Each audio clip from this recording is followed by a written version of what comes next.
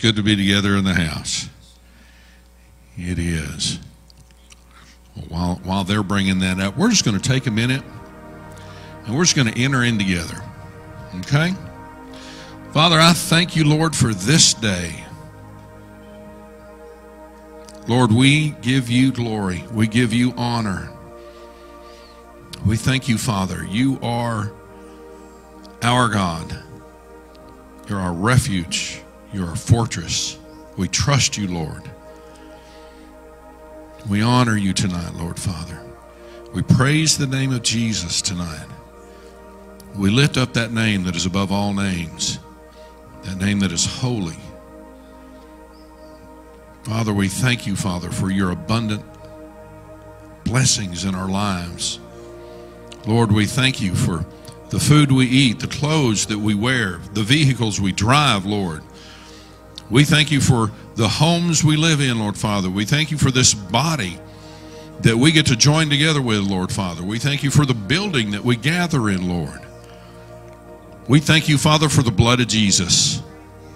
We thank you, Father, for what that blood says on our behalf today, what it shouts on our behalf today. We are the redeemed, and we say so, Father. We are redeemed from the curse of sickness, of lack, of eternal separation, Lord Father. We are washed in the blood of your Son. Jesus, Jesus, Jesus. Holy is that name. Worthy is that name, Lord. We thank you, Father. We welcome your presence here tonight, Lord. We welcome your presence tonight. We came ready to receive, ready to hear. Lord, we want to say what you say. We want to speak what you would have us to speak. And Lord, we thank you that we love first before we do anything else. We love first because you first loved us. Father, we thank you for your word. We honor your word in our lives. We thank you that it is true.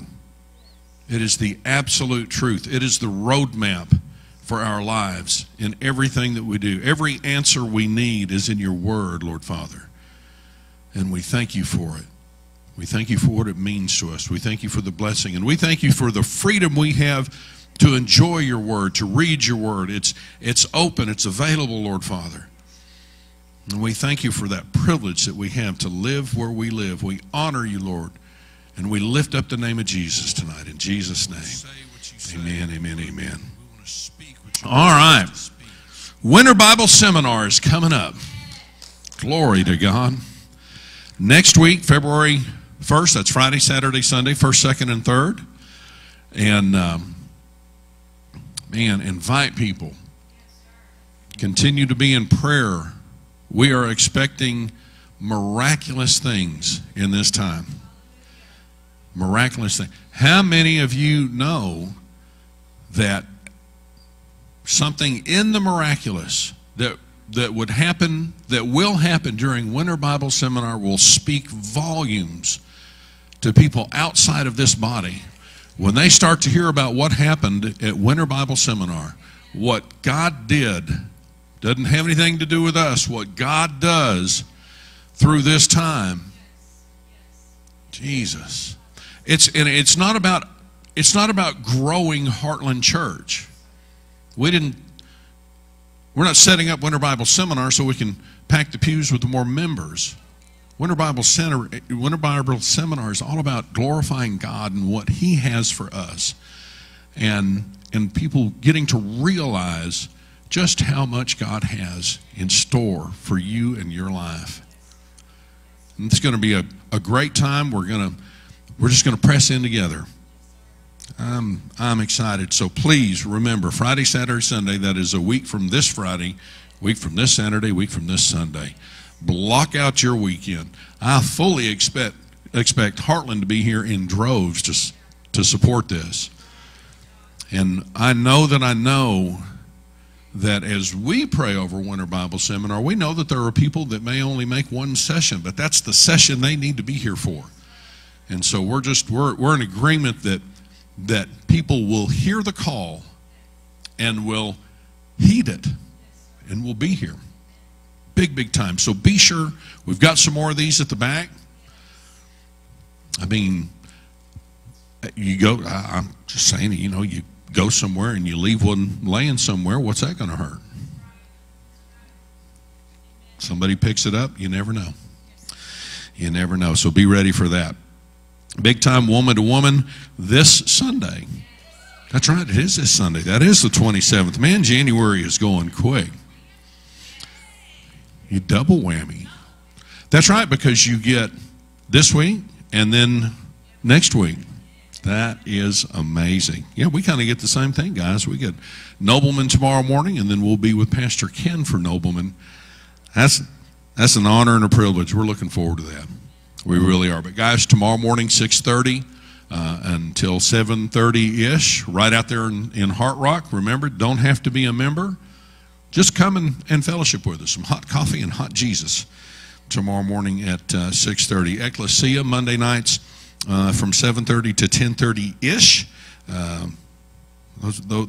Those callers. I don't know how many of you have seen some of the videos on Facebook. It's just amazing to watch these powerful, powerful young people move and worship.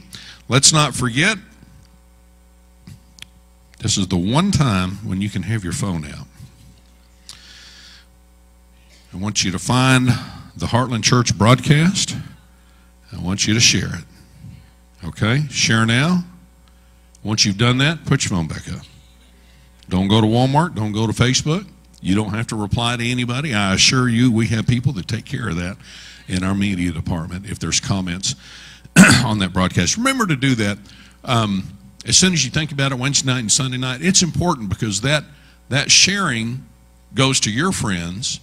One of your friends shares it. And I know people that share things just because it comes up on their deal. All the better. You're right, Pastor, we reach thousands of people all through the simple act of sharing.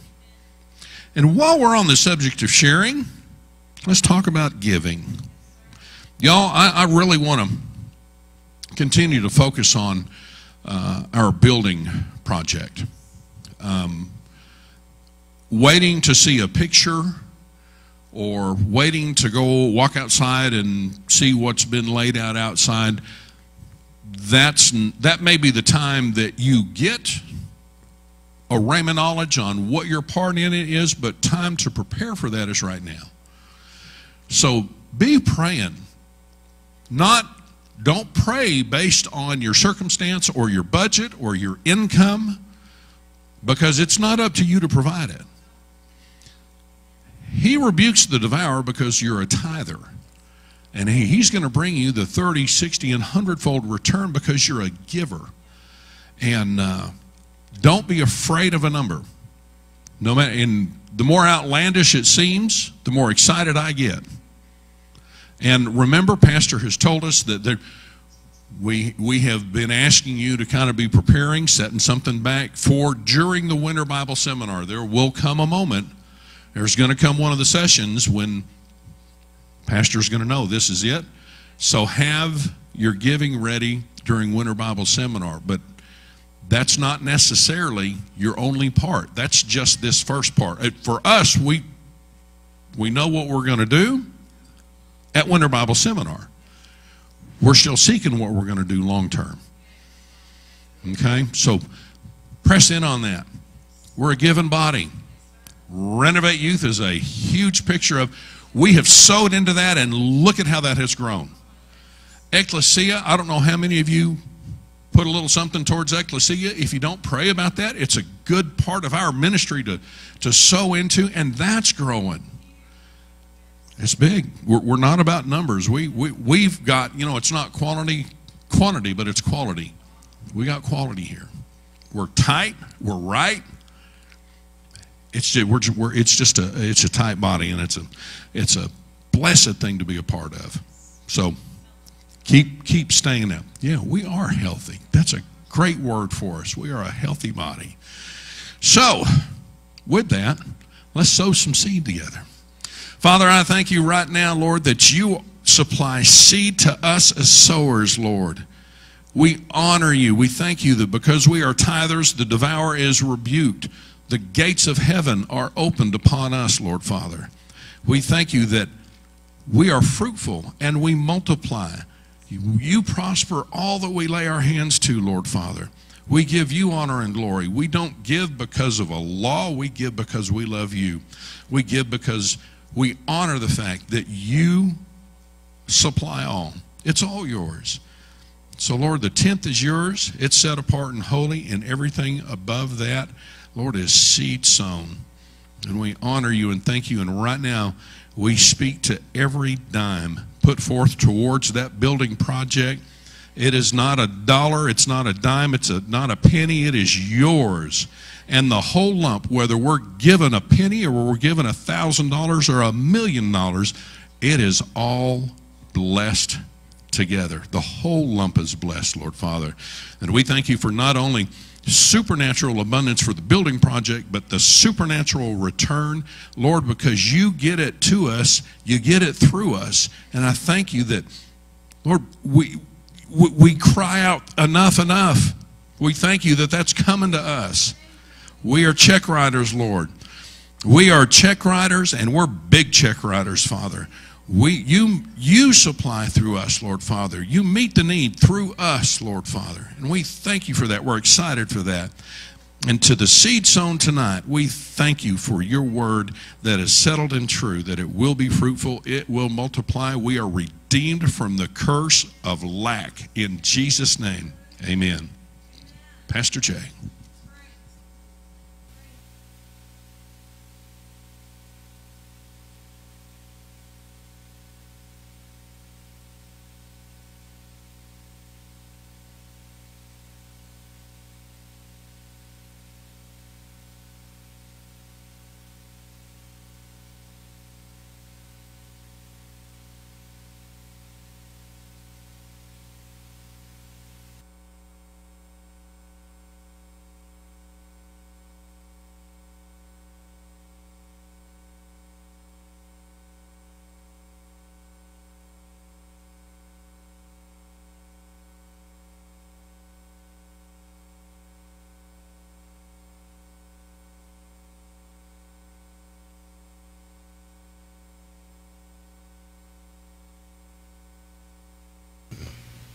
Thank you, Lord. Thank you, Jesus. Praise the Lord. Thank all of you for being here tonight. We welcome every one of you into the house of the Lord that we gather in. You are a temple of God. I'm a temple of God. We all have part of the Holy Spirit. None of us have all of Him. And we all have gifts. We all have talents. We all have an anointing. Say this with me. Thank you, Lord. According to 1 John, chapter 2, verse 20, I have an anointing from the Holy One. And in that anointing, I know what to do. I have the mind of Christ. I am your sheep. You are my shepherd. You are speaking to me. I have ears to hear. And I know your voice. And whatever you tell me to do, I will do it. And you will manifest yourself to me. According to John 14:21. Praise the Lord. Thank you, Jesus. How many of you know we are not here for any kind of religious observance? Huh? We're not here about religion. Religion never helped anybody. Relationship will help you. And Christianity it's a relationship with deity, if you will. It's It's Jesus living in you. It's His life living through you, upon you and within you. It's Him ministering to other people via you. Tonight we want to pick back up. A couple weeks ago we ministered on sometimes you can't come through the front door. You remember that? Do you really? Okay. Tonight will be part 2 of that. You have a kind of a redneck handout again.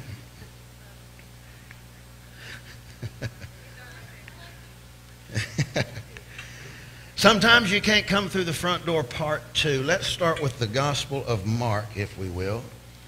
Chapter 2, verse 1, please. Father, we thank you tonight for unction. We've believed you, and we still believe you for words from the Holy Spirit. And I thank you, Father, that your word tells us in John 14 and John 16 that the Holy Spirit, our helper, the one who has come alongside to help us, He will lead us into all truth. And He will show us things to come. And He'll remind us of things He's told us. We honor the presence of God right now by faith. We're open to the unction and to the leading of the Holy Spirit.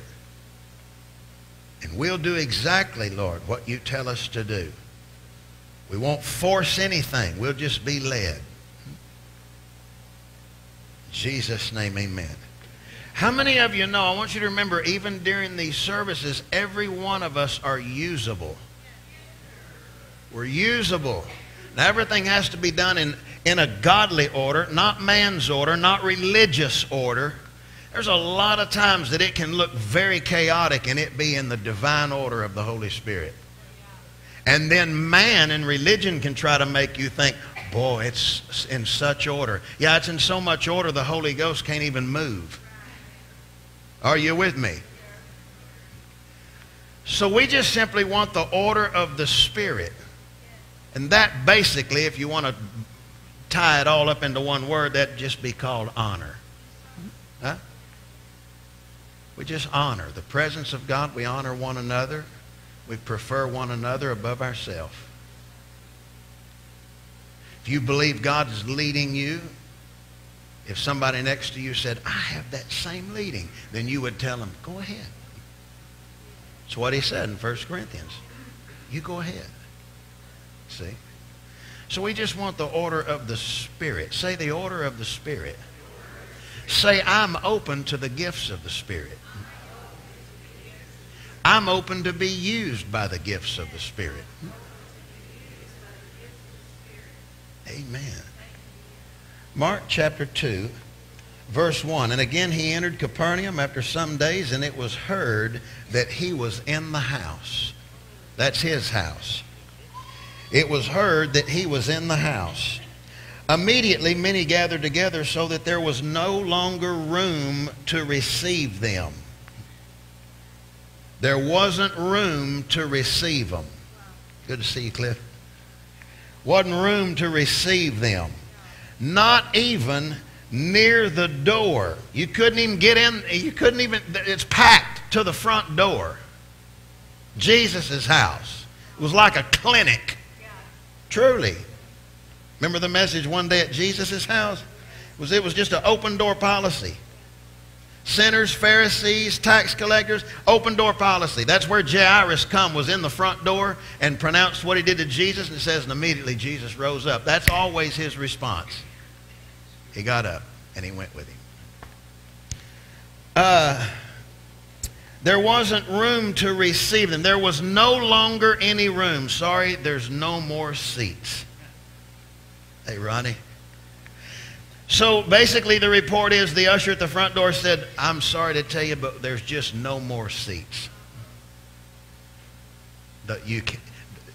You've missed the meeting.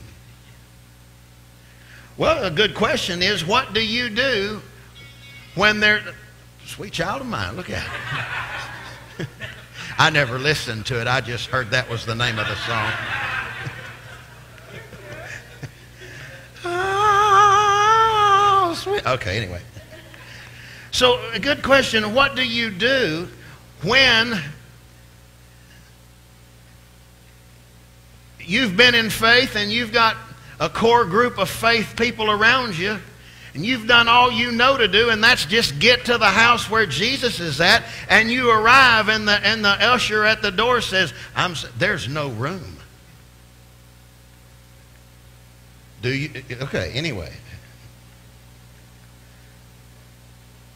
Not even near the door, and he preached the word to them. That's important. He wasn't preaching opinion. He wasn't preaching Dear Abby. He wasn't preaching Reader's Digest. He was preaching the Word of God to them. You're here to learn something, right? We're in school right now. Then they came to him, bringing a paralyzed man who was carried by 4 men. And when they could not come near him because of the crowd, they uncovered the roof where he was. They tore Jesus' roof off. This is Jesus' house. They tore a roof off. I'm not talking about one little tile and dropped a peep scope down. This is big enough they let a gurney down. There's a hole in the roof. Huh? I mean, in your house, there'd be sheetrock and that Pink Panther stuff falling around. But what in the Spirit of the Lord is upon... He's anointed me. Golly, what is it? To preach the acceptable... All of a sudden, daylight's coming through. Notice the next verse don't say, and Jesus chewed him out and said, how dare you do that to my roof? No, it says, they tore the roof off where he was. So when they had, I like this phrase, when they had broken through. Huh? Sometimes there's work to break through. Matter of fact, every time is breakthrough. Now, certain graces and certain doling out of God can make it effortless breakthrough, but I tell you, that's a rare gem.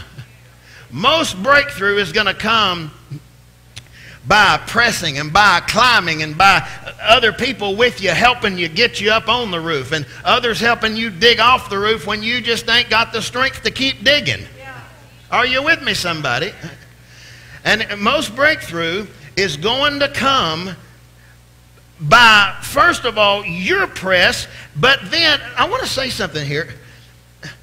Many times, we do this every day. It would be safe to say we do it at least once a day. Such as, if these were Brother Ty's, and I said, could I borrow your glasses for a minute, please? Thank you.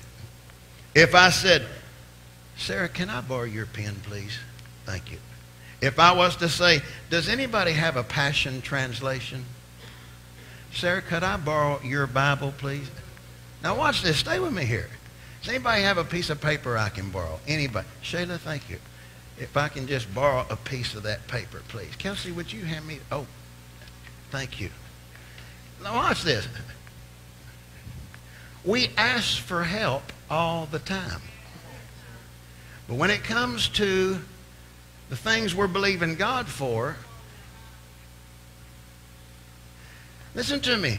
Sometimes you're just not at the place that you can get it by just you standing on the written Word of God alone. That is a step. That's perfected faith. That's God's best. But everybody's not there. You see what I'm saying? Everybody, look at all I got out of that. Not really. I'm going to sew that back to you. Not really. I'll keep this. I may need it. Whose pen? This was Sarah's pen. So many times we ask for help every day. But when's the last time you said, would you agree with me in prayer? Huh? Would you lay hands on me? Well, they're going to think I don't have any. That pride is robbing you. Well, if I ask them that, they're going to think I'm a weakling in faith. Who cares what anybody thinks? I bet your body will appreciate the power of agreement. Huh? Be open to all the avenues. Remember all the different methods? Remember how many times they came to Jesus and begged him, that they brought their friend and said, please touch him. The Bible says that they wanted him to touch him and him be healed. Jesus took him by the hand and led him out of the city. Different method immediately. And so, don't be afraid. Don't let the devil put fear in you of asking for help. Huh? Say, ask for help. Ask for help. It's important. But we still ask for help. Huh? We ask for help. Please agree with us in prayer over this. If you've been standing and haven't seen any change, you need help. You need help. Well, I don't want them to think. Let that go. Don't let that rob you. Ask for help. Any sick among you, let them call for the elders. Listen, elders, I don't want to get way down this road, but there are certain, listen, there's deacons and there's elders, okay? Will you ride with me just for a minute on this? There's deacons and their elders. We're not into throwing out titles around here, okay? So I'm not going to try to give specific names. I will say Bob is obviously an elder. I've thought it, and Pastor declared it Sunday morning. So Brother Bob's an elder now. If you don't like that, get over it. He's an elder. But he is an elder. Deacons are stewards of the natural affairs of the church. We have department heads that are deacons. Lead servants. They steward over the natural affairs. Elders steward over the spiritual affairs of the church. It's the pastoral offices. Are you with me here? And so, even though you may have a senior pastor, a resident pastor, it doesn't mean, now listen, we don't throw titles around. You don't hear me all the time calling different people, Pastor Heath, Pastor this one, Pastor. I think we need to be careful with that. When we say that term, I don't know why God's having me go here, but we're here. It's too late now. When we say that term, our eyebrows ought to dip just a little bit in honor. Yes, sir. I can tell how you talk about me at home by what your kids call me. I don't need them to call me some title. You do. Because the title just represents that we have honor for you. I don't believe you can tell me when I've ever called you just by your first name. Except some guys at the gym, and I say it with respect when I say, hey, Big D, to Daniel. I call him Brother Ty. I don't ever call him I can't even say it just as an example. It's dishonoring to me. Huh? I always say Miss Kelsey, don't I? I don't just put the K word out there. It's disrespecting to me. So when a child comes up and says, hey, what's up, Jay? I know what they hear at home. Good, sir. Doesn't bother me. I just hope it don't rob you.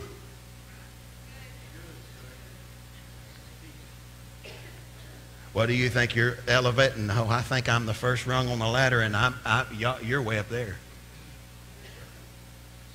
A lot of people want to be in leadership, but they don't want to lead serve. Are you here with me? That's like people that want a key to the church, but they don't want any responsibility for the church. Well, I want a key to the front door too. Okay, you want about 12 responsibilities. Does it come with that key? I just need a key. Why do you need a key? You don't even tithe. Why would we give you a key to the church? Huh? Come on, somebody. Are you with me still? Oh, but you can trust me. Really?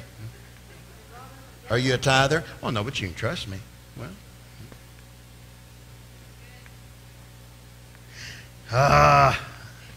This is healing school. 1 Corinthians 4:2. Moreover, brethren, it is first required. Say required. Required in stewards that he be found faithful. Moreover, brethren, it is required in stewards that a man be found faithful.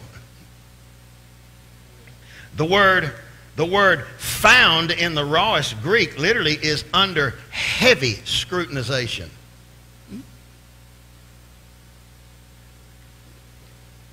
That after much intense watching them, that's the only way you can be found faithful. Is when not just the Spirit of God, but leadership watches to see how you handle that, how you walk through that. Well, nobody cares. He never even called me. No, he's watching.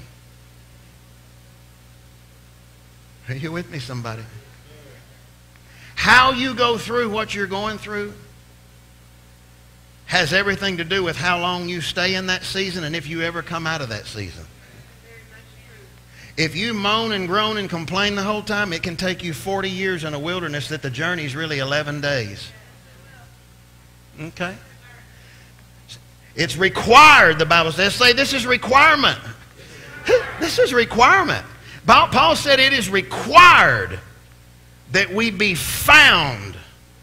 Found. Again, under intense scrutinization, under intense watching, examining.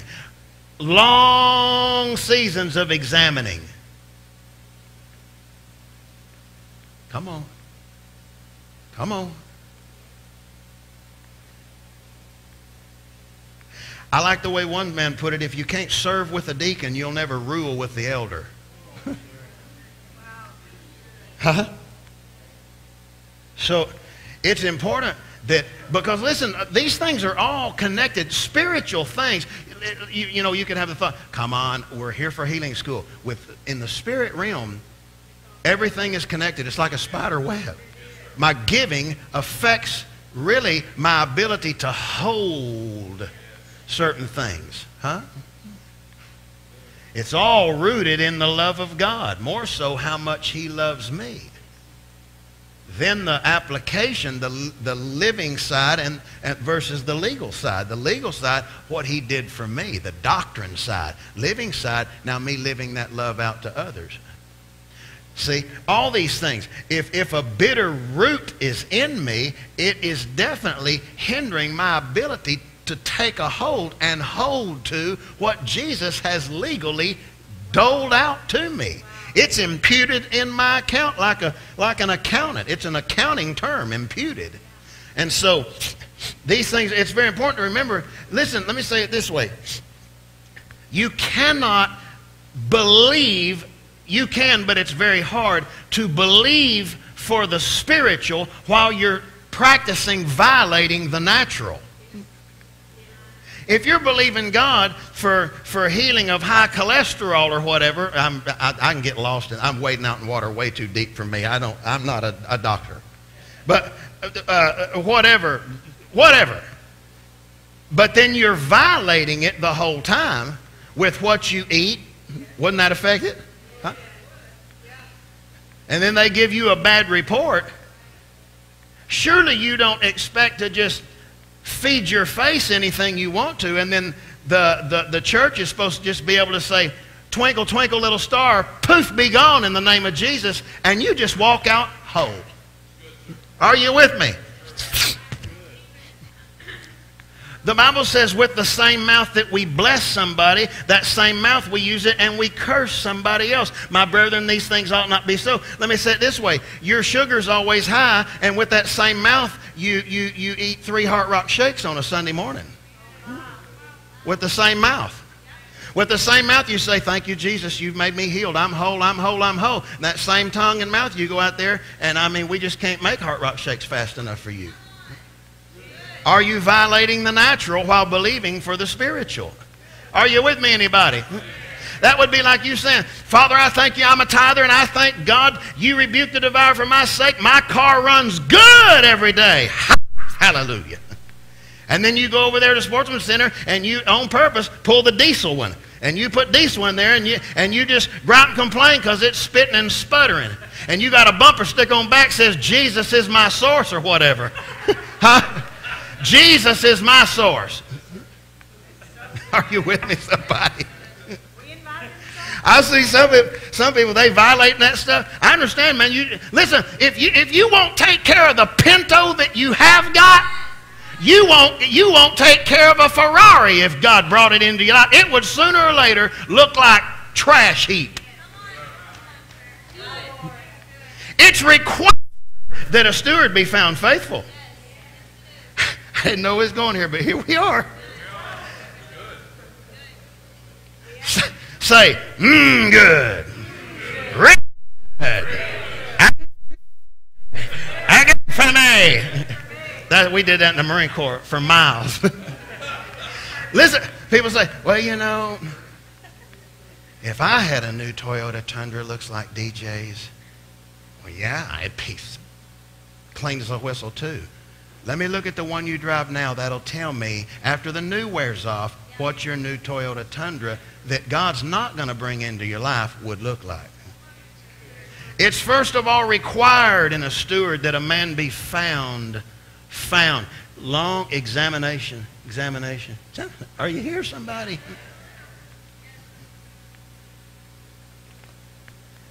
A lot of people want positional. They want the position. They want the authority, but they don't want the requirement. Anybody that makes sense? They want the authority, but they don't want the stewardship role of it, the requirement. And so it's important that we're not trying, make sure you're not trying, this may just be answer for some people, I don't know. Make sure you're not believing and using your faith for the spiritual breakthrough, but you're violating that same breakthrough through the natural side of it. Isn't this good? It's good. It's breakthrough. When they broke through. When they broke through. This is healing school. If the Holy Ghost turns it into a healing service, that's great. But this is healing school where we come at it from all different angles. We break it down. We dissect it. We look at it. Why did he do it that way? Why did he say it that way? Why did he go this method here? Why did he touch them? And the next time he didn't touch them. He just spoke. Why did the third time he spoke and touched them? Well, we can make it easy and say, because he said, I only do what I see my Father doing. Okay, my question, why did the Father do it this way, this way, this way? See?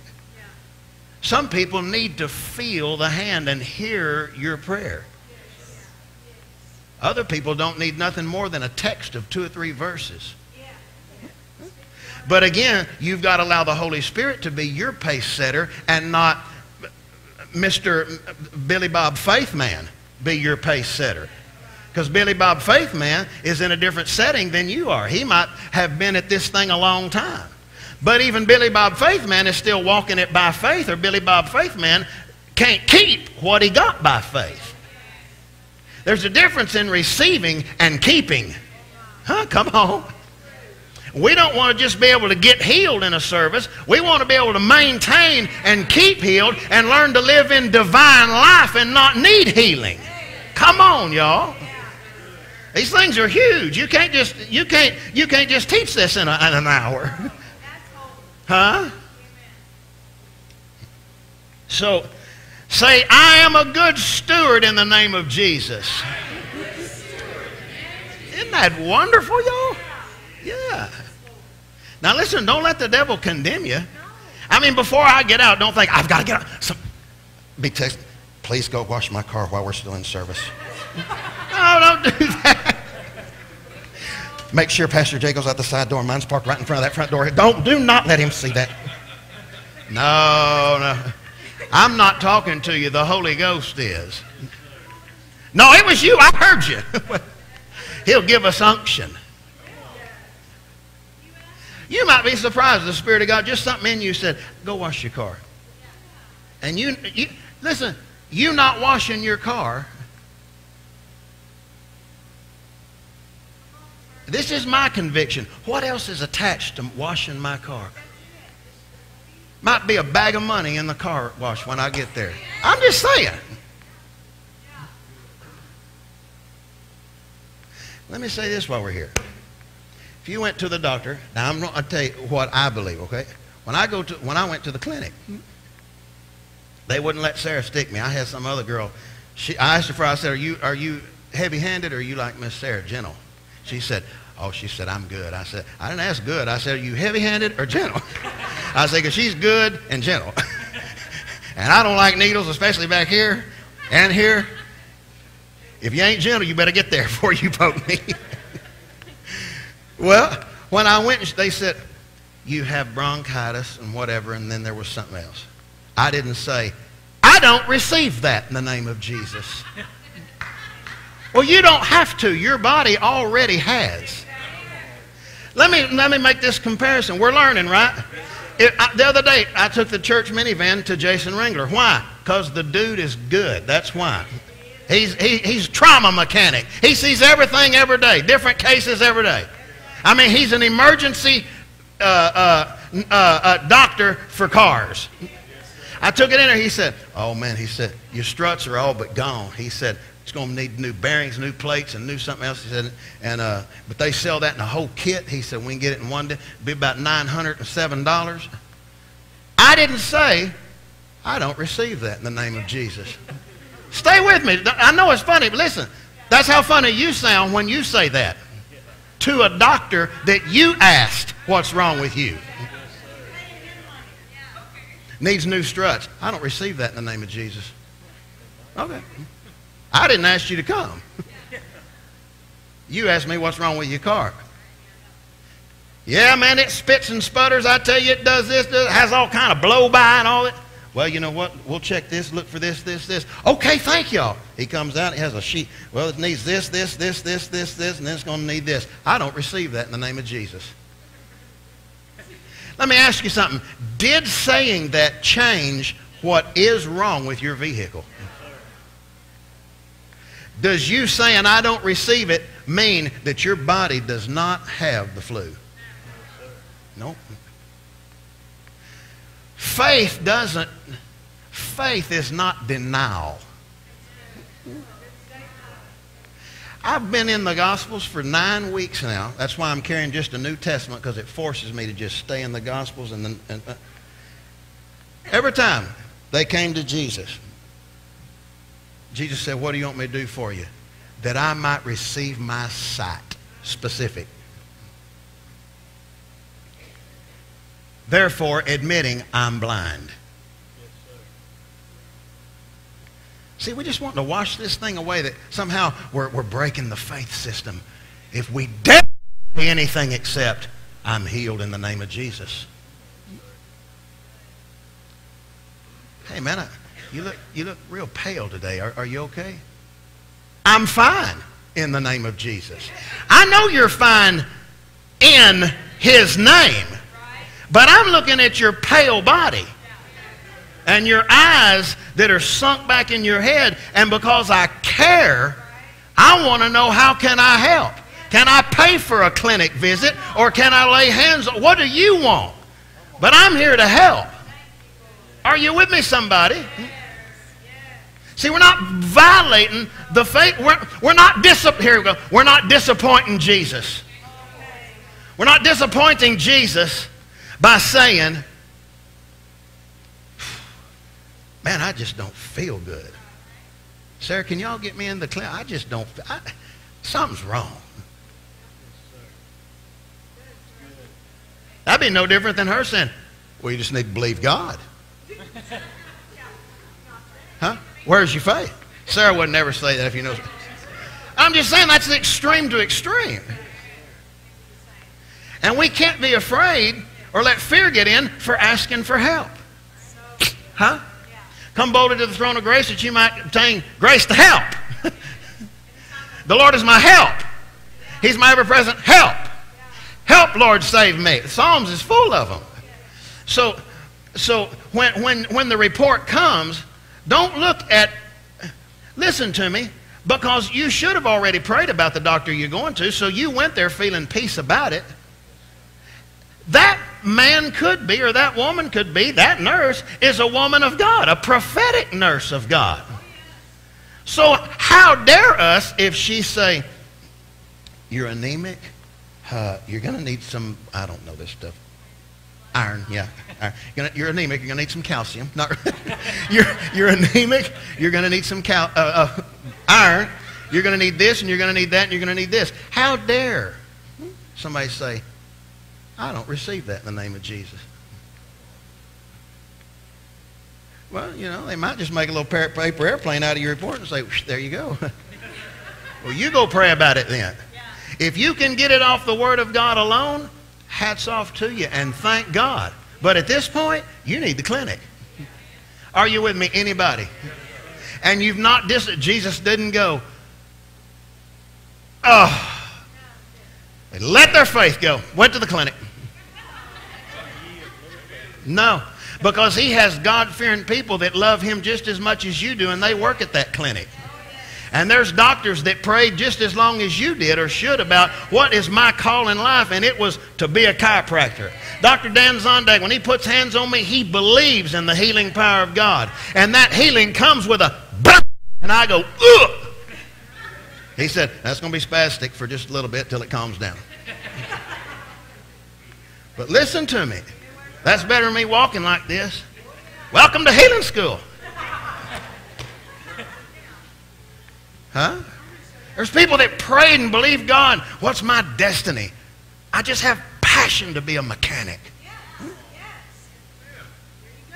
Huh? Even when they're in the church and they help us. And let me say this. If somebody in the church, much more if they're in the church, wants to be a blessing to you, if a mechanic in the church, if a master plumber in the church wants to come to you, or you went to them and they said, I just want to bless you. It is still your obligation before you listen, and don't get off the thing of, oh no, I just couldn't do that. Are you with me, somebody? But it is still your obligation to offer the worthy hire of the laborer. Huh? One time, Bobby did some work at the house, one of the many times. He wouldn't take no payment. So he got a box of hand-loaded 45 ACPs in his truck. I mean, a man's gift. Come on. Not really. But listen, that's honor. You would be amazed how honor can be directly tied to your healing manifestation in your body. You can read Acts chapter 28, about verse 5 to 12 if you want to. Okay? But it's required that we be found faithful.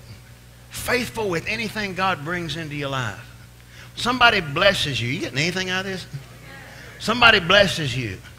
Listen, when somebody sows seed into mine and Jody's life, we don't take that and go, hot dog, Abilene, here I come.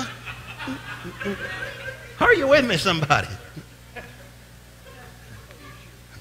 We want to sow seed into your life, and we're believing God. I pray over every one of them. Do I not? And once that setting of prayer is over, I don't go, Python boots, look out. No, I hold that before God. Matter of fact, it goes in a safe. And it sits in there. And it's God's money. And he can tell me whether it's bread or if it's seed. Is it something I'm to sow? If he can't get something to me for just the purpose of going through me to somebody, it's hard for any of it to stick. Huh? It has to be able to just flow through you. Do it here. Building fund. Give that to your wife. Just bless your wife. Give that to Caleb. They're believing God too. There you go. Oh, Dad, you don't have to do that. Well, yeah, I do. But I want to. I'd empty my account for you. Are you with me? Go get them boots. One time, listen, God will talk to you at any time if you just stay open to him. Just practice his presence all the time. I'm just being real with you. I was sitting on a commode. That's what you do with a commode. You might have sat on one today, so you understand. All right? I was sitting there on the commode, and this was years ago, and the Spirit of God, right in here. This is not the Spirit of God. This is the Spirit of God. He said, do you want that 1911? He's like, I said, I don't need it. He said, I didn't ask you if you needed it. I asked you, do you want it? I said, mm-hmm. At that time, I already had 7. That doesn't matter to God. How many fish did Jesus send to Peter? Huh? The boat was starting to sink. You imagine your life beginning to sink with the goodness of God. Come on, y'all. Huh? Well, I don't need that. Well, I might want to get it to you because I know that, oh, look here. Because it's been found in you to be faithful, and I know I can use you to get it to somebody else. Are you with me? God made a covenant with Abraham because he knew Abraham would be faithful and teach those things to his children, the Bible said. See? Somebody might be believing God for this, and God brings it into your life. Remember, it's holy. Don't stain it. Don't violate it. Lord, this is yours, and I will be a faithful steward over it. Isn't that good? Sometimes you can't come through the front door. Sometimes all these other things are connected with that manifestation. Huh? Always remember this. Honor is always proper, and dishonor is never proper, and it's never led of the Spirit of God. Listen, if somebody that you work for needs to be moved, you keep your hands off that. You don't touch your employer. Come on now. Well, they're a devil worshiper. Well, you probably knew that when you hired on. Come on. In the same, you leave those things with God. You don't talk about them on Facebook. Well, they won't know. God does. Are you with me, somebody? Especially if you're a believer, don't be talking that hot mess and that trash on the internet. If you do not tell them where you go to church. Okay? There was a guy who used to go here, and God delivered us of him. I'm serious about that. Huh? You know where I'm headed. Look at Sarah said, he delivered me too. That man would, I'm talking about just flat mean, flat rude. Cuss you out. I walked into church one day, I got about right here, and he manned up on me and said, I'm not intimidated by you.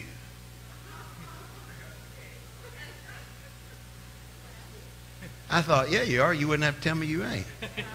But I didn't say that. I said, well, good. Good. Praise the Lord. Can I go to the pulpit now? Listen to me. Those things robbed that man, and he's been buried for a while now. Way before he lived long life. He would act out like what the Word of God many times calls a fool. And then he'd want everybody else to know where he went to church and call the pastors by their name. And one time the senior pastor said, I'm not your pastor. My sheep know my voice and they follow. The word is imitate in Greek. It means to mock the stride of. If you're not mocking the stride of love, you're not a sheep here.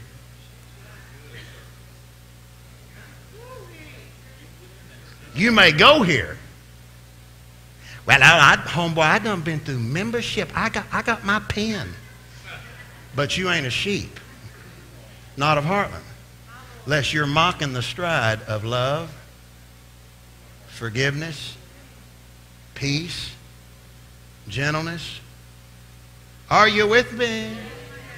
It's first of all, brethren, moreover required that a man be found faithful as a steward of God. Found, what's that word found mean? Remember? Heavy examination, heavy scrutiny. I had a guy tell me one time, I just feel like everybody's watching me. I said, we are. I'm being watched too. Huh? It's good for us though. How many of you know every one of us need, any human, I don't care their position, needs accountability. Without accountability, you are a young 2-year-old colt that just bucks and snorts and poops and eats and bucks somebody off, and while they're busted up right there, you're just back to pooping and eating, care less about the person you just hurt. You act out in ways, and people are having to live and come through that wake that you leave behind in your decision making. Huh? Boy, so many times I think, Lord, may we make the right decision, because there's so many children that have just been drugged through stupid decisions. And they ain't got a choice. They got to just live through it. Can I have an amen? Some of us, huh? You didn't have anything to do with it, but you were drugged through it. Hallelujah. May we be found faithful, because all these things are connected together. You can't separate the spiritual from the natural. The spiritual made the natural. Huh? And so let's look at this. Let's just I don't know what we're going to do. I really don't. Right now I'm not lost, but I just don't know where we're going.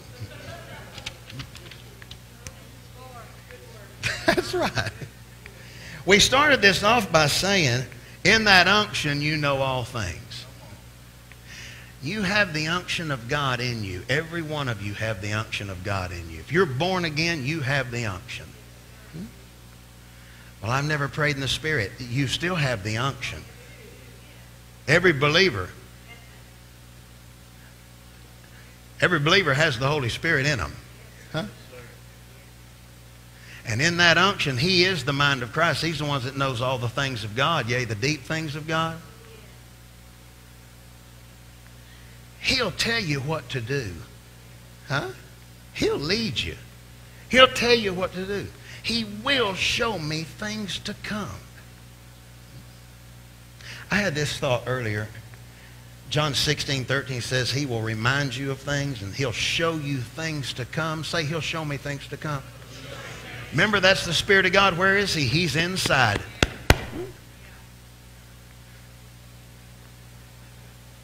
Says He'll show me things to come. I had this thought, and I was just chewing on this thought. Says He will not speak of His own authority, but what He hears, that He will tell you. He's never one time. This is great, y'all, right here. Says whatever the Holy Spirit hears, He'll relay that to you. Who's He hearing from? The head of the church. And what He hears, Jesus say, that He will relay to me. In that, think of this. The Holy Spirit has never heard. Remember, what He hears, He tells you concerning you. And He might show you things to come about some that you have authority into their life. But specifically speaking of you for your life, whatever the Holy Spirit hears from the head of the church, He'll relay that to you. He's never heard, and therefore telling you what He's hearing to show you things to come. He's never heard, I'm going to put them through a season of cancer. Because if He did, He would have told you that. Because whatever He hears heaven say, that He will reveal to you concerning you. Are you with me? And He's never heard, therefore said to you, you're going to go through a season of cancer. No, it was all just out of nowhere. Genomai. Unexpected. Can I have an amen? Huh? So my little point here is, it's not from God. And I know we know that, but we can't know that enough.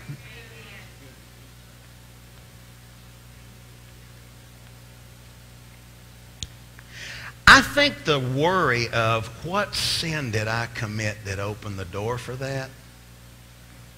Stay with me here, y'all. Come on. Wonder what I did.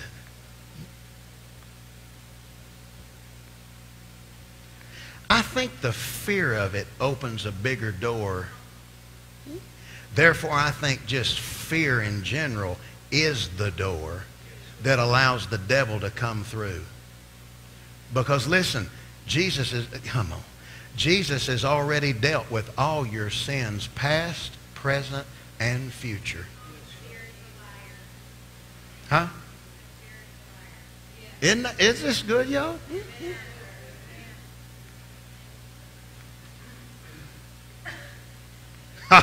Here we go. Did Jesus become the curse? How do you know that? Just say the Bible tells me so. Yeah. You always take it back to that. When people ask you that, you take it back to, because the Bible tells me so. If you know the Bible tells you so. Did Jesus become a curse? Did he become the curse of the law? Yes. What do you mean by that? I'm talking about the curse that was allowed, permitted to come upon a man because he broke one of the 613 commands plus the big 10. The curse of breaking the law was allowed to, permitted to come upon you. That includes all the sicknesses and all the diseases known and unknown and unnamed still. Okay? Are you following me? The curse of the law. For breaking a command of God, the curse of the law was allowed to come upon you. In that is all the sicknesses that you can name and all the diseases and even ones they ain't got names for. That was the curse of breaking a command. You following me? This is important. The Bible says that Jesus Christ has redeemed us from, Greek word ek, out of the curse of the law. Look out now. How? By being made the curse for us. Watch this. So did Jesus Christ become, he didn't just deal with the curse of the law,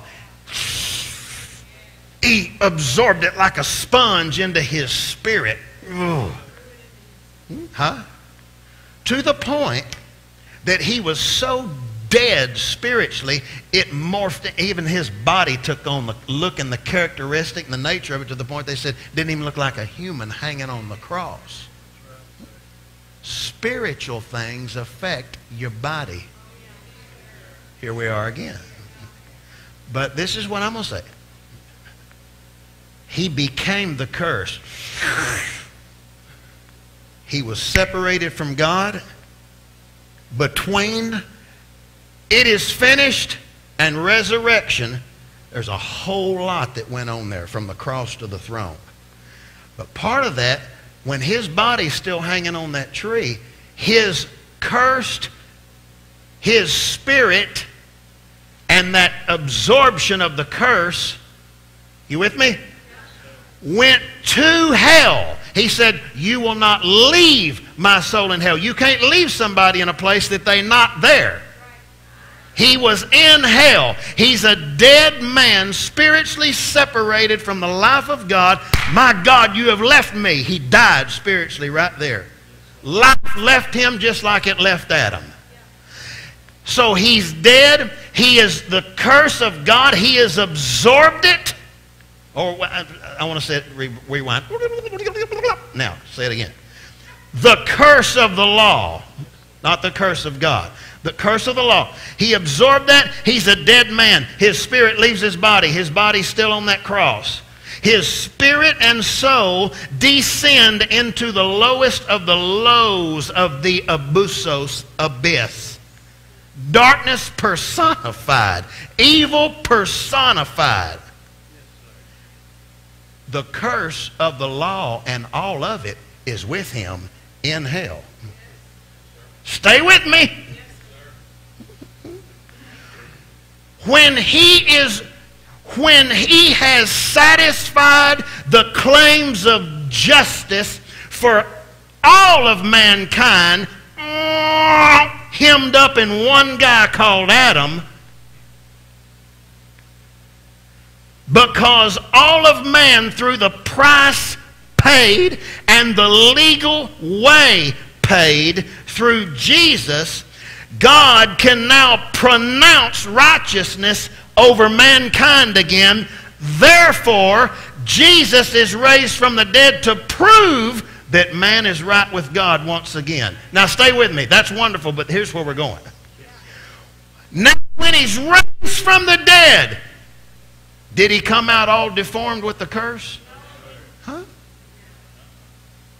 Did he ever say, after he became the curse, now don't you sin, or God will smite you in the knees, or cataracts will come? Deuteronomy 28. Where did Jesus ever say, now if you do that?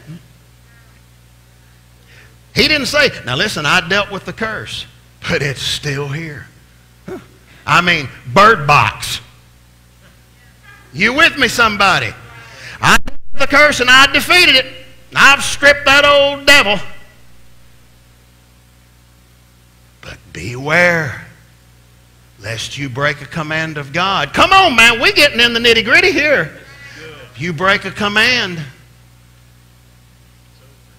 I can't bless you. I'm so fed up hearing believers battle with that. I'm going to tell you something based on Ephesians 1. There's nobody, how many of you have ever accepted Jesus as your Lord? Raise your hand up, I need to see it.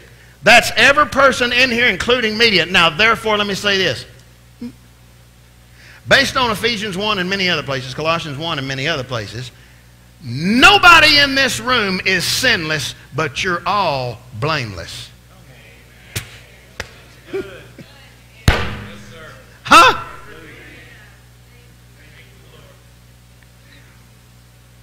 Bible says if any of us say, I haven't sinned, you're a liar, and you're making God's word to be a lie.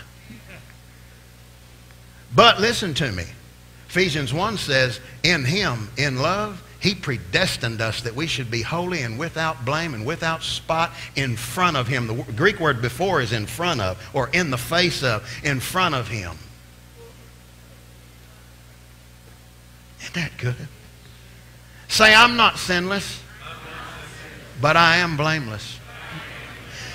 Jesus took that curse, absorbed it into himself by being made a curse. And he took it to hell. He was not raised with it, and now we're living Bird Box, so to say, and just trying to stay free from it. Where did he leave the curse? Where it came from.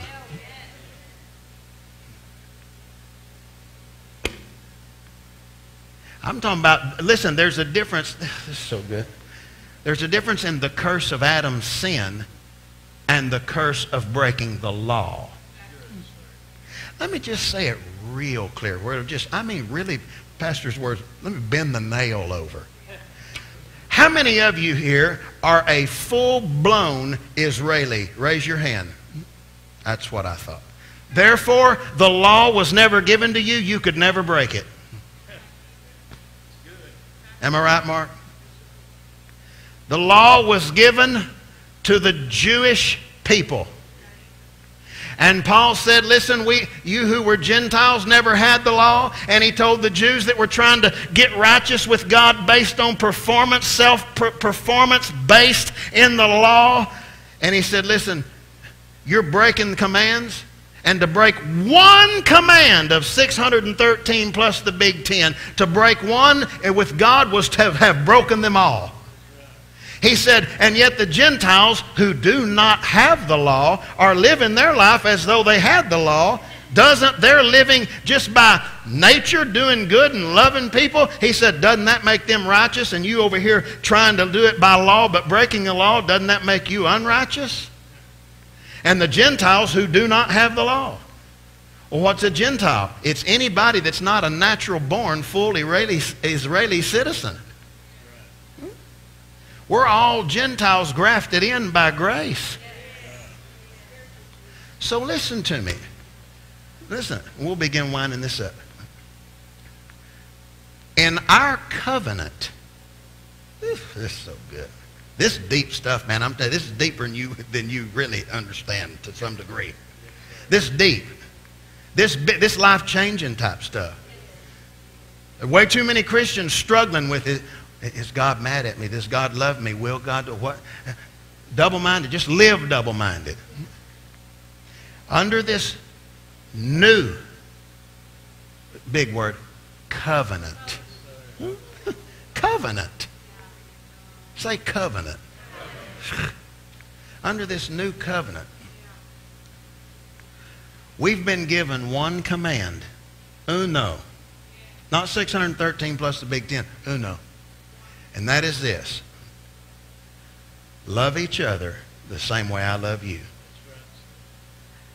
And listen, this is what we stay sensitive to. Whatever he tells me to do, I'll do it. Because that is the demonstration of loving God, is I'll do whatever you tell me to do. Jesus became that curse. He left it down there in the heart of this earth in a chamber called the abyss, one of the many chambers in the earth. Listen to me real careful, y'all. Under this new covenant, there is no curse of breaking the law. Let me say it this way. It's a curseless covenant.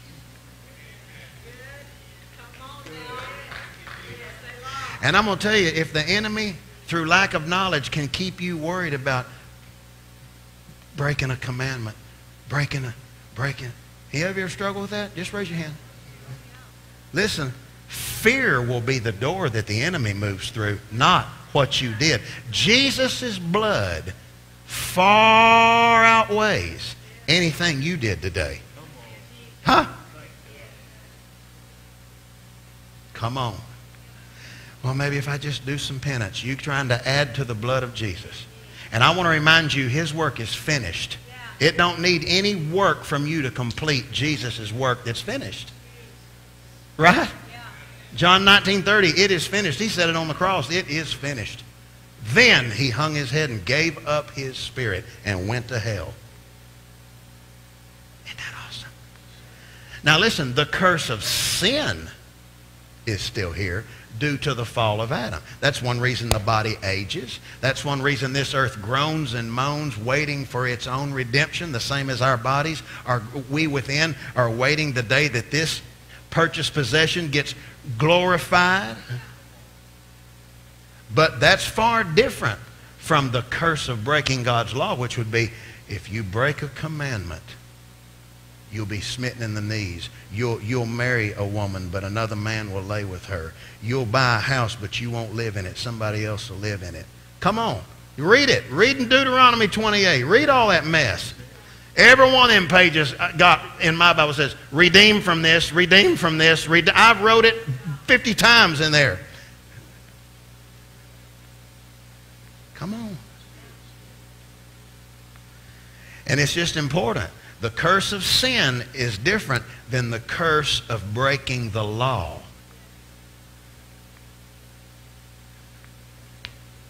Thank God we can fellowship with the Spirit of God. Practice His presence. I mean, just driving down the road, practicing His presence. Practicing His presence. We didn't get a lick of that paper dealt with. But He dealt with a lot. Spend time worshiping God. I'll end right here. Spend time worshiping God, because what it does, it pulls you back to neutral. When you've been believing, but it don't seem like, or you do, and it don't seem, just worship. Listen, even stop praying. Listen, quit studying for just a little bit. Quit reading. Just put it all down and just worship God. Put on some music that just really moves you. It moves your spirit. Even some that moves your spirit to the point it moves your soul and brings tears. A lot happens. A lot of cleansing happens. Now, you got to make sure you don't just get into, religion and just thinking of boohoo as breakthrough. It's not. Boohoo don't always mean breakthrough. But there's a cleansing in it. And I don't care what you got to do to get in the presence of God, man. You get in the presence of God and come out different. I want to know what you do. Are you with me? Because every one of us are moved differently. But you just worship God and it pulls you back to neutral. Sometimes just worshiping God is like, to the soul, it's like a big windshield wiper. Just, I can see clearly now that the rain is gone. So you just need a good, you need a good wiping, if you will. Are you with me, somebody? Huh? And that's what worship does. Huh? You get cloudy. The mind can get so noisy. Right? The mind can get so noisy. And there's time I just leave my Bible in my man cave. I don't take a pen or a piece of paper with you. I'm just gonna the last couple hours before service tonight, I was ready, but I just told Joyce I'm gonna go back to the bedroom. I'm just gonna listen. I just put on worship music and I just lay there and I just be quiet. Just quiet. And I'll feel maybe I want to start praying. No. He's not leading you to pray. You need to be always learning. Be aware of your environment. He's not leading me to pray. I've already prayed. I'm just listening. It's his turn. Can you say amen? And it pulls you back to neutral. Pulls you back to neutral. Hard to focus on the death threat when you're in the presence of God. Huh? Hard to focus on that. And I want to encourage you. There is a difference between asking for help and, listen to me, just wearing out what's wrong with you. Always remember, pity never moved God. Pity's a table for one. You'll eat alone. Are you with me, somebody? Pity is a table for one. And there's a difference between the doctor said this, but I'm asking you to agree, or the doctor said this, but I know I'm healed. Versus, listen to me again, just wear the Gospels out. They never, ever, not one time did they ever come to Jesus and just say, my little daughter is dying. Okay. Master, I'm blind. Okay. There's no faith been released yet.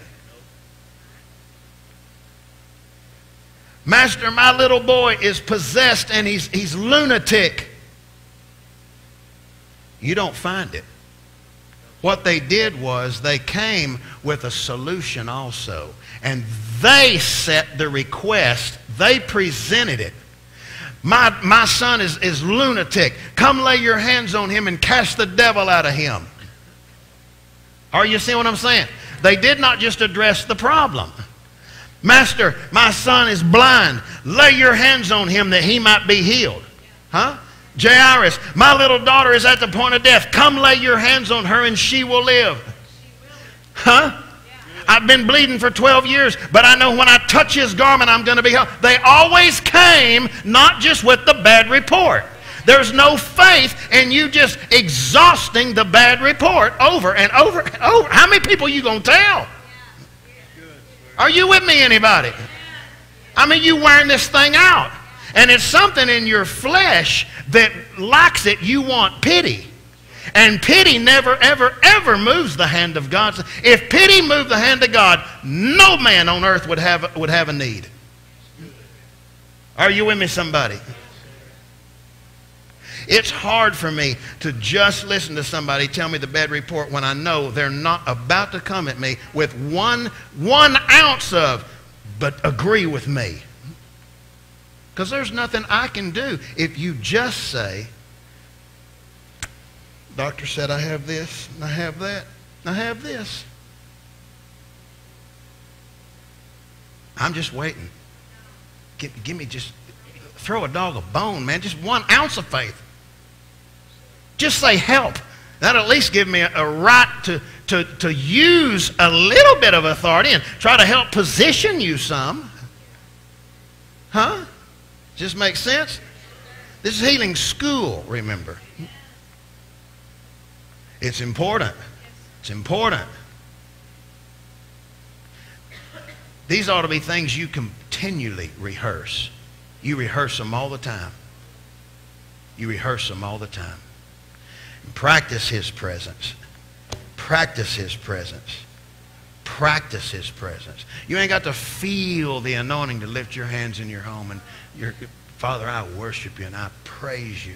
I just thank you. I just worship you because you're God. I'm not asking you for anything yet. I'm not going to just make a confession. I just want to worship you. I want to know you. If I can get with Jesus, hey, I won't even have to ask for healing. I won't have to confess one healing scripture if I get with Him. I want to end with this. I'm not taking away from words because you know, if you've been here at any length of time, I believe in words. But I'm going to tell you this. Abraham didn't have half the confession of faith you do.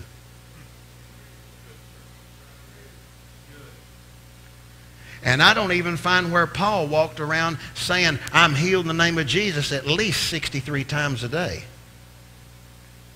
What I do find is men that knew the truth, that did believe and say, but they knew Jesus. They were confident that He is faithful. Are you with me, anybody? And I'll tell you, you got to be careful that you don't gain more confidence in your ability to sling the word than you do the one who is the word. Because I've buried lots of people that had a majestic confession. Squeaky Mr. Clean, squeaky clean confession. But they spent more time developing their confession than they did their relationship with the one. Isn't that good? And I'm telling you, as we keep going, we're going to get to know Him more, and He's going to get to know us more. Paul, toward the end of his life, he said, that I might know Him. He didn't say that I might have intimacy with the gifts of the Spirit, that I might know miracles, that I might know this, that I might know the gifts of healing. No, he said that I might know Him. You know why? He is the miracle. He is the gifts of healing. He is the word of knowledge. He is the word of wisdom. He is Mr. Senior Breakthrough. Huh? And if I can get in His presence, well, He lives in us. I understand that. There's a difference between the presence of God in me and the presence of God on me. How many of you like being in the presence of God up on? Huh? I mean, listen, that's breakthrough. Huh? And you press into that by faith. You practice that. You'll get into that place of His presence upon you. And listen, don't get too quick to talk or to pray or to confess. Just enjoy it. And the sooner you can, listen, that's why in praise and worship at church, say we're going to, in a teaching service, we're going to worship God or we're going to sing songs for 20 minutes. Well, the faster I can get there, the longer we have to stay in it. If it takes us 19 minutes to get there, we got 1 minute in it. If we can get there in 2, we got 18 minutes in it. God created all this in 6 days. What do you reckon He can do with 5 minutes and you in His presence? Are you with me, somebody? So practice His presence. And be specific. Listen, last thing. When you are in the presence of God, don't be afraid just because it's New Testament to be specific and tell Him, Lord, this is what I'm asking for. Listen, Bartimaeus, what do you want me to do for you? Man's blind. Huh? Jesus told, bring that man to me. He's blind. They bring him to Jesus. Jesus, man, such a sweet man, Jesus. He said, what do you want me to do for you? He said, Lord, he said, Rabboni, my teacher. He didn't say rabbi. He said Rabboni, my master, my healer, my teacher, that I might receive my sight. Jesus said, your faith has made you well. Now watch. Your faith has made you well.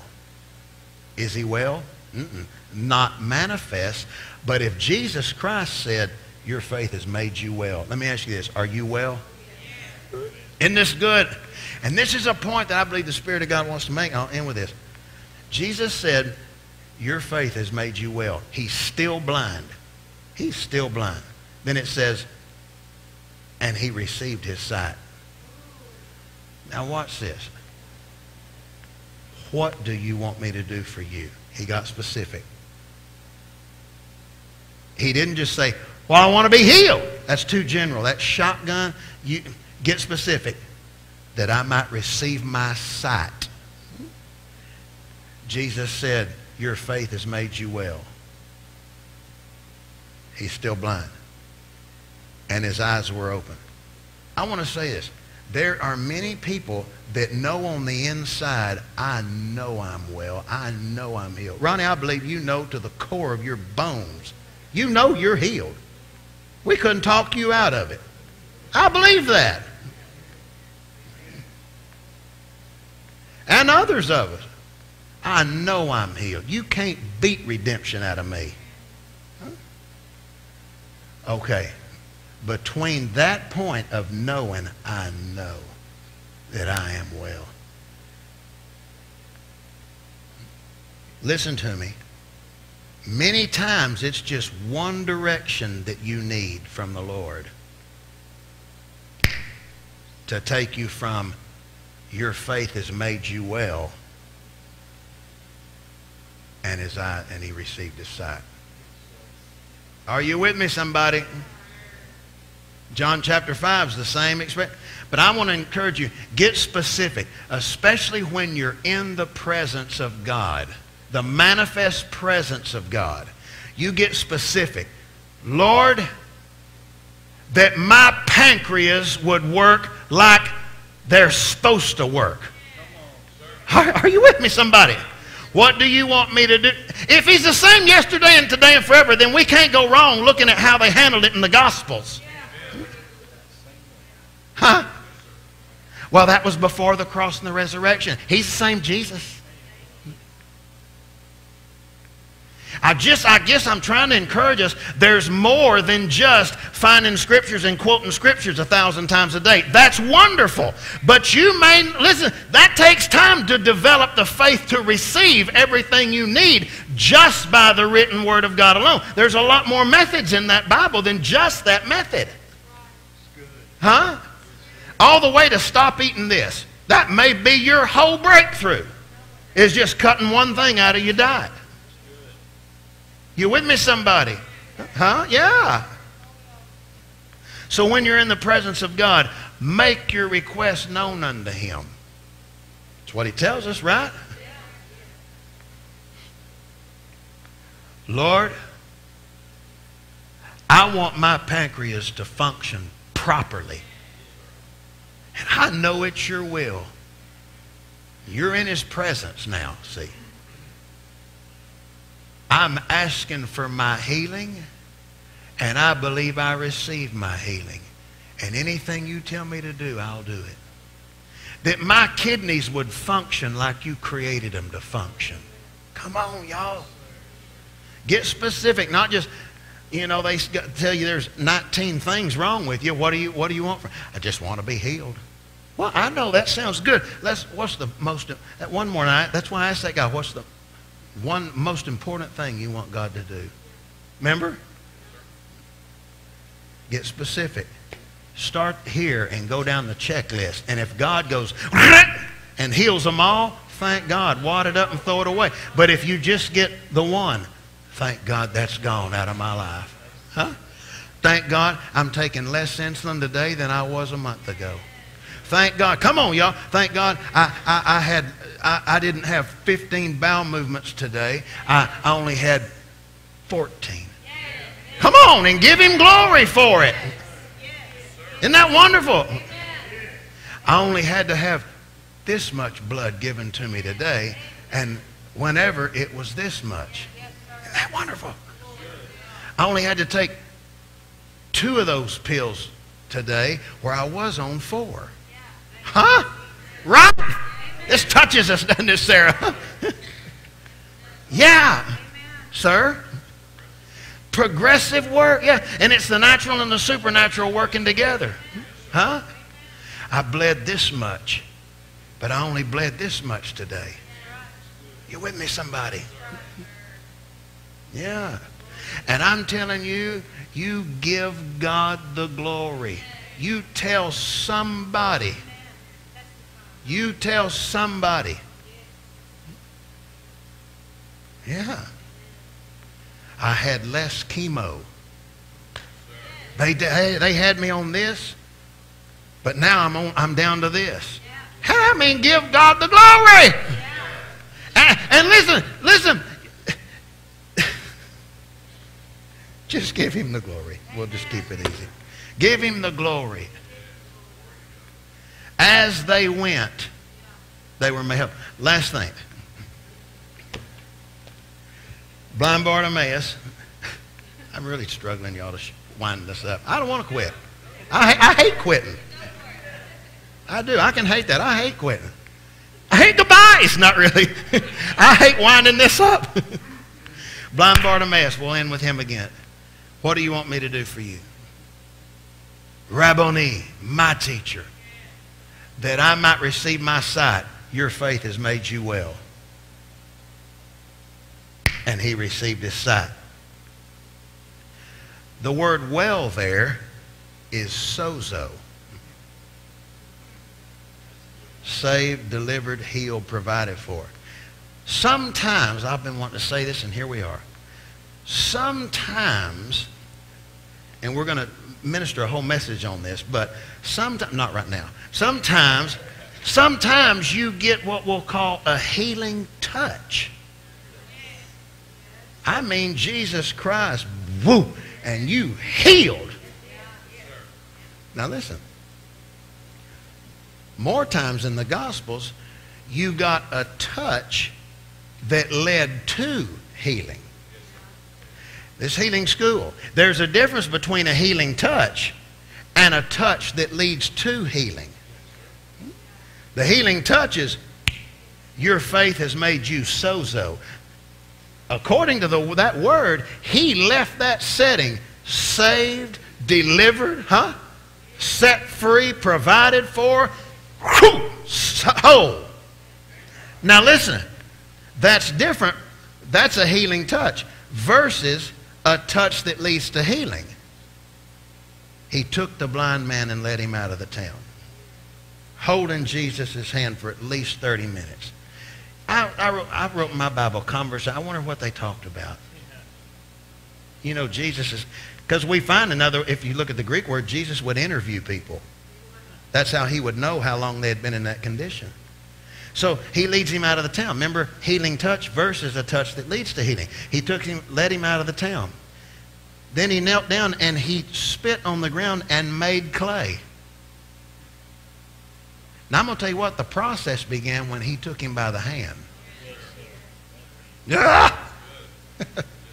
He knelt down, he made clay, and he anointed his eyes. No manifestation yet. And this is Jesus touching. This is God with skin on touching you. Why? Because, listen, even with Jesus, the gifts of the Spirit of God manifests as he wills. Always let the Holy Spirit use you. Don't try to use the Holy Spirit. Because you can't. You just stay yielded. And then he told him, he said, go wash in the pool. Now listen, here's the touch that led to his healing versus a healing touch. So if you get a healing touch, give God the glory. If you get a touch, which would be step one, a touch from God, a word from God, something that leads to your healing, You just stay with it every step of the way. And do not fret over how is it going to come. You just stay focused on the one from whom your help cometh. Huh? Are you with me? And you just keep giving him the glory. And you do whatever you got to do to keep Jesus on the throne of your thought life. It may look way different than everybody else around you, but you're different from everybody else around you. Huh? Hallelujah. I pray you got something out of this tonight. It's all connected. Say in faith, I am the redeemed of the Lord. His word is working mightily in me. It is causing an effect. I am healed. Thank you, Jesus, for healing me. Hallelujah. Let's stand on our feet. I'll ask that you just hug somebody and shake a few hands before you leave. We'll see the men early in the morning. We'll see you Sunday morning. Winter Bible Seminars coming up quick. God bless you and be safe out there.